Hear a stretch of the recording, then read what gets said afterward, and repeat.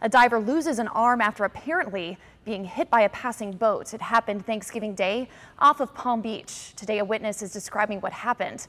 News Channel 5's Matt Cesny is live at St. Mary's, where the diver was taken. Megan, a hospital spokesperson here just told me a short time ago that the 25-year-old victim is in critical condition here tonight. As you mentioned, we had been told that the young man lost an arm in this accident. That coming from a woman who says she was there yesterday when she saw the diver and other snorkelers out in the water. We didn't know if it was a shark attack or something like that. Samantha Maruli was on the shore on Thanksgiving Day in Palm Beach when it happened.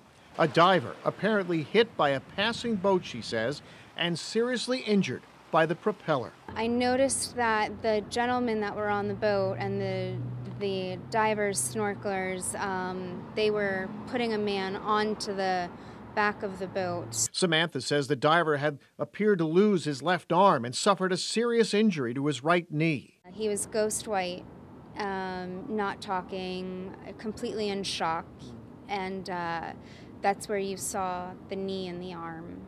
Firefighters, she says, were in the water in full gear, rushing to get the man to the hospital.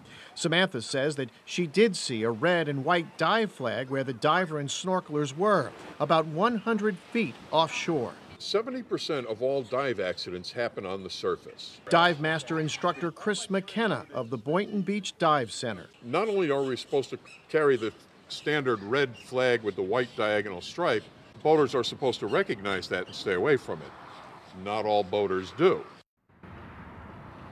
All right, just 20 minutes ago, we did get a statement from Florida Fish and Wildlife in charge of this investigation. They tell us that the 30-year-old driver of the boat admits to seeing the dive flag and says he did throttle down, but still came in contact with that diver.